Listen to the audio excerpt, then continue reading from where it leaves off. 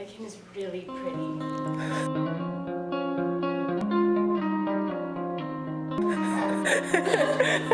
That's it? She's nice too.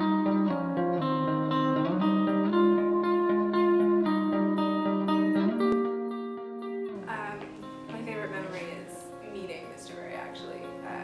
It's not my favorite memory, that's a lie.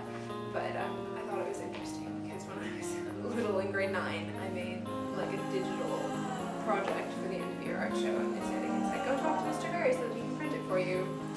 And it was the most terrifying experience of my life.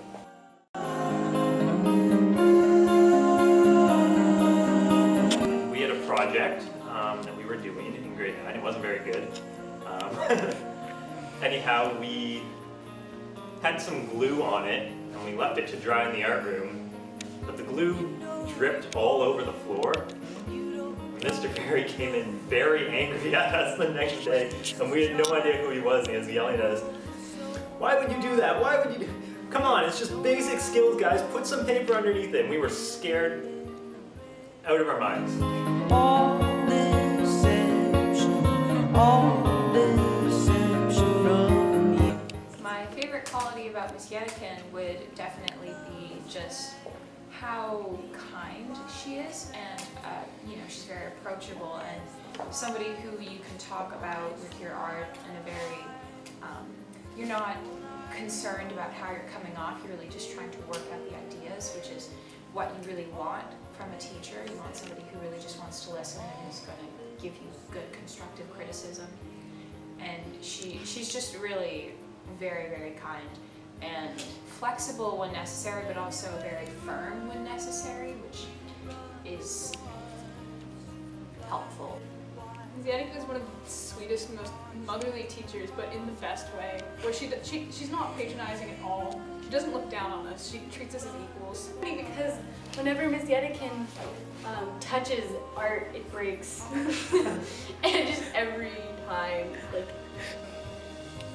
Miss Yedikin, I don't think has ever been condescending in any way possible, whether it be if I'm turning in something late, or if I'm behind a deadline, or even just with words of encouragement or with development of ideas. She's never been condescending. She's always been encouraging, and I don't know, I just don't think like she's like too nice, like the nicest person I've ever met. Is that she's really, really kind, and she gives really good advice, and I feel like I could talk about anything with her, and I feel like she would always be helpful. I feel like Miss Yedikin is a lot of the time taken a bit for granted, because she's just kind of there in a lot of people's heads, and I think that that's skewed because of how much work she actually puts in. It's just that she's quiet about it, and I like that she's willing to do almost anything for us, for her students, and not get recognition for it. That's like a huge, huge thing. And also, she's just one of the kindest people that I've ever met.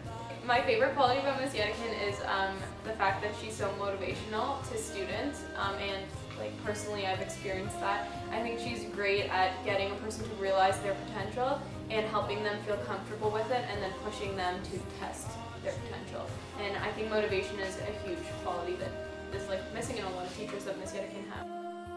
Okay, my favorite quality about Miss Yedikin is definitely the way that she takes whatever idea you come to her with, and like she takes it upon herself, and she does her own research, and she will continue the conversation, and I don't know, she gets so involved with what you're doing, and I think that's a great quality to have. Just so nice about everything. And she knows literally everything about everything. Like, you can talk to her about shopping for shoes, or you can talk to her about action movies and rap music. My favorite quality about Miss Yedikin is probably her openness. She's always there to talk and run by ideas with you, and I find those conversations with her to be some of the most constructive conversations that I've ever had at this school. Miss Yedikin's so nice. No, seriously, Miss Yedikin, you're my favorite teacher in the whole wide world. I had you for grade 10 history, and that was like the best class of my life, and Miss Yetkin, you'll always be my favorite teacher. You're like the coolest chick I know, and you're my bestest friend, and I'm still trying to figure out where you live.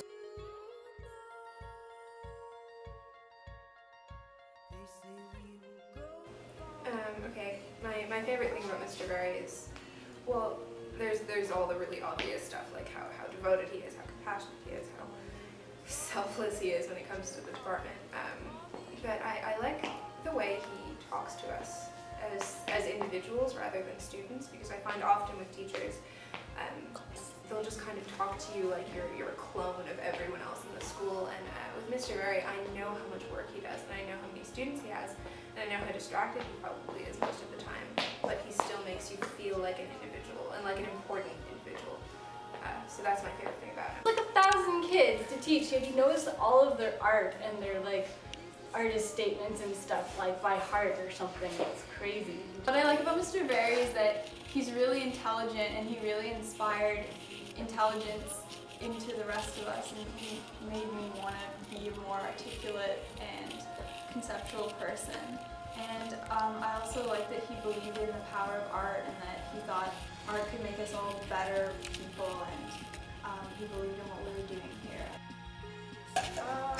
My favorite memory about Mr. Berry is probably when, or at least one of them, is when he made the empathy speech and then turned it into clean all the art rooms.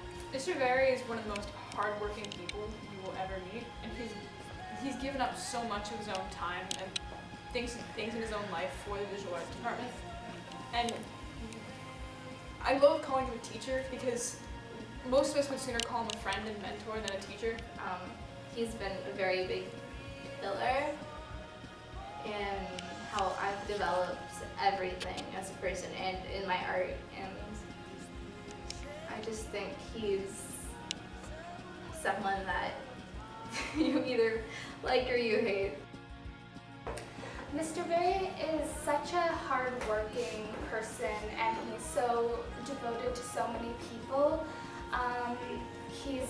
He's really, like, he's a real person. Obviously he's a real person, but he's just so true to himself, and he doesn't try to be a different person than who he is in front of his students, and he really encourages us to think and explore and challenges us. Okay, so my favorite quality of Mr. Berry is kind of his ability to like rule the world.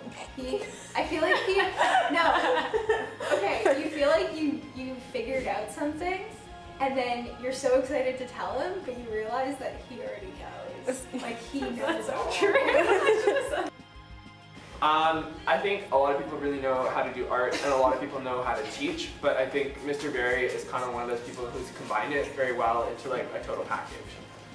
He can teach students our age in a way that I don't think many other people, if anyone, can. I agree. You feel like he knows everything about you and is judging you for it. And that wasn't a bad thing in grade 10, but in grade 9 I was so scared. And then of course he became my favorite teacher and one of my favorite people. My favorite memory of Mr. Berry was probably the first day that I arrived at USA. And unlike any other teachers that I met that day, he asked me to speak about my work and to tell the class what my interests were, and I just felt immediately that he was somebody who really cared about my well-being and really cared about and was interested in what I was working on and what I wanted to do. I don't think I've ever like been traditionally taught anything by him, and I've just been supportive. I don't know, he's just really cool. He's just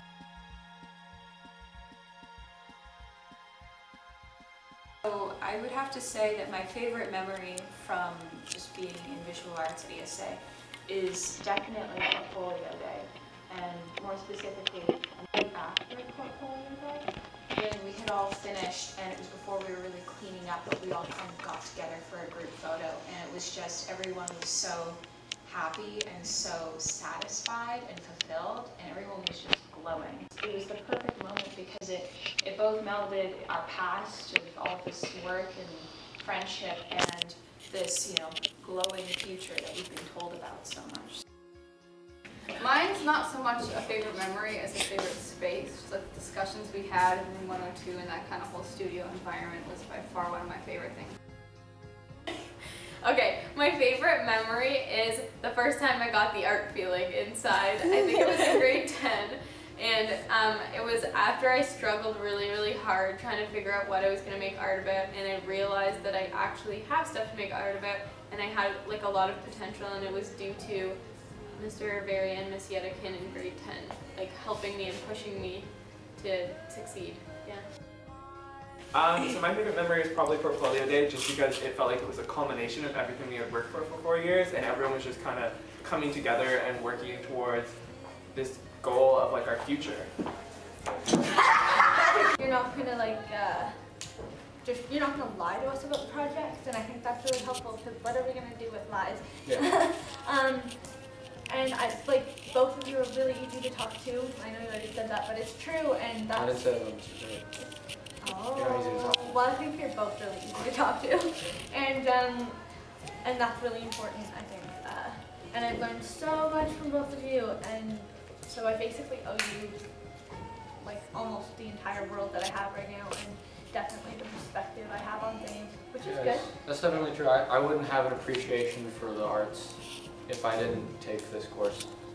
I think I would still have an appreciation for it, but I wouldn't, definitely not. But mine has definitely grown a lot. Yeah. I never thought of art as an intelligent pursuit. I always thought of it just as sketching. And it's like the classes we had throughout the 4 years that actually got me to. Okay, so my favorite memory from my 4 years was definitely art camp last year.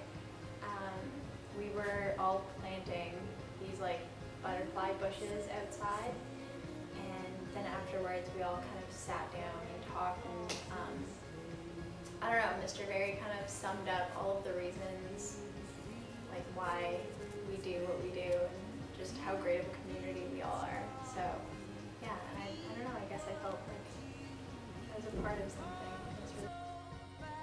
So I think that my favorite moment with art during being an ESA has been when we were in grade 10, the types of discussions that we would have, and I remember on my first day,